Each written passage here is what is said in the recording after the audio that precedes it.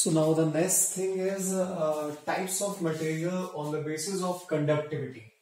So first is conductors, second one is insulators, and the third one is semiconductors.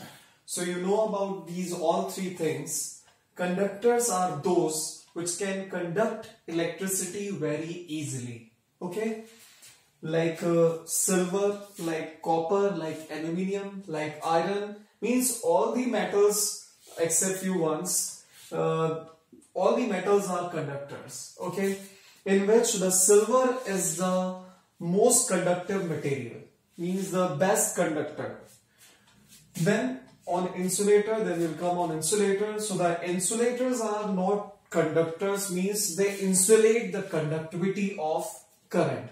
Means in these substances current cannot flow, like rubber, plastic, many other things, wood and the paper, many other things. Many things are there.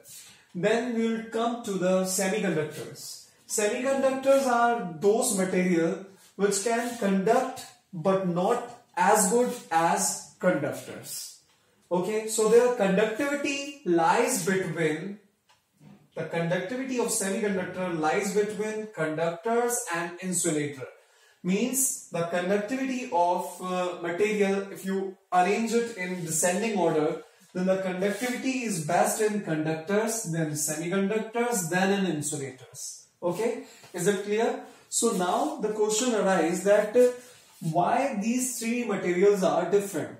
Why the amount of current flowing through these three materials are different? So it depends upon the free electrons. It depends upon the number of free electrons. So you must know that which thing constitute current, how current flows. Okay, so current is constituted by the charge carriers.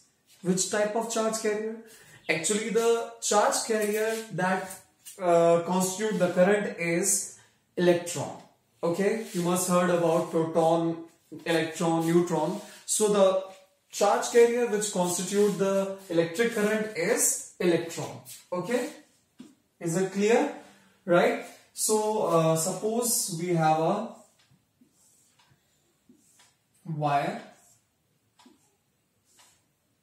It is connected through a switch and through a battery. Okay, it has many free electrons because it is a conductor. So in conductors, number of free electrons is more.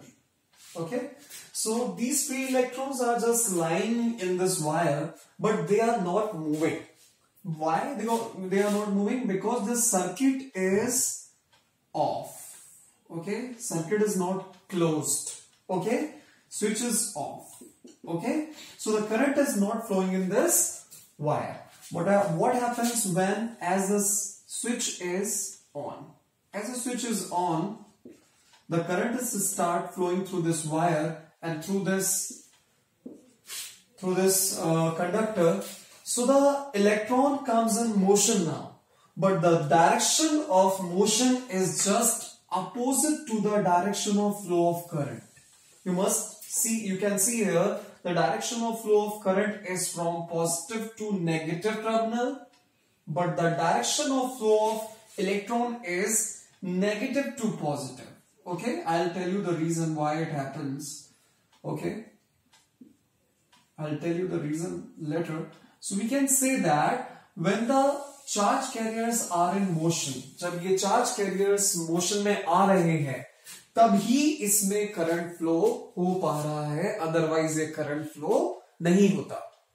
Is it clear? Means this charge carrier is constituting electric current here, right? So we can give the definition of electric current here.